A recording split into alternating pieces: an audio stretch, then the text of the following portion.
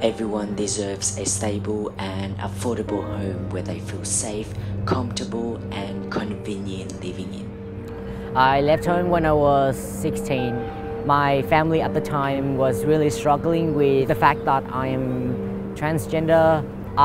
Found it really hard having to live at home where everything I do won't satisfy my family. Slowly it leads to a lot of repeated verbal and emotional abuse.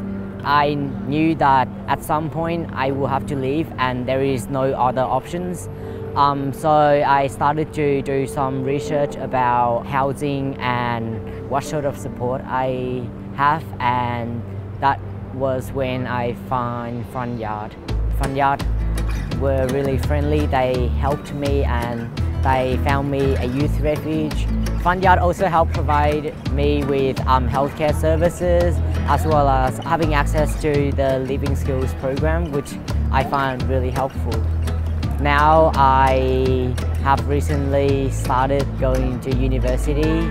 I am doing Bachelor of Arts and I don't know where I'm going with my degree, but I really hope that I can learn a lot.